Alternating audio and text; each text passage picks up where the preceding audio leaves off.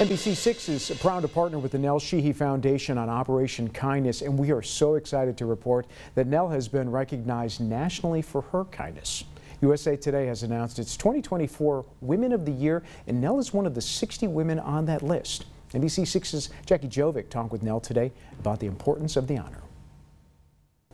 Every single one of us, regardless of our differences, we are all important and everybody matters.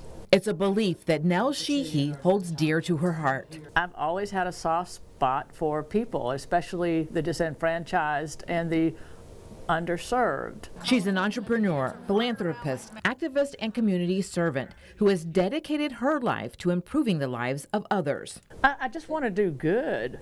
I just don't like people to be in pain. That hurts me. It really does. So I just want people to be their best, and I don't want people to be treated unfairly and poorly.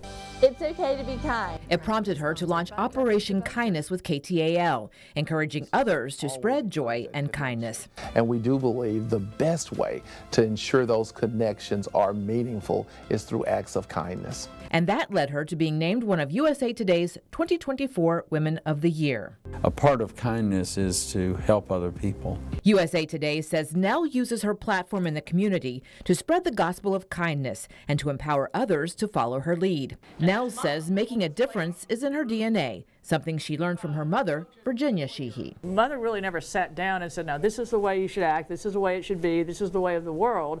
But I would just watch her go into these boardrooms, take charge, do so many good things for the community, and I was just around it all the time. So I just learned from that. And what does Nell believe her mother would say about this award as she smiles down from heaven? I think she'd be proud, and I think she would say, but you need to do more. Jackie Jovic, NBC6 News.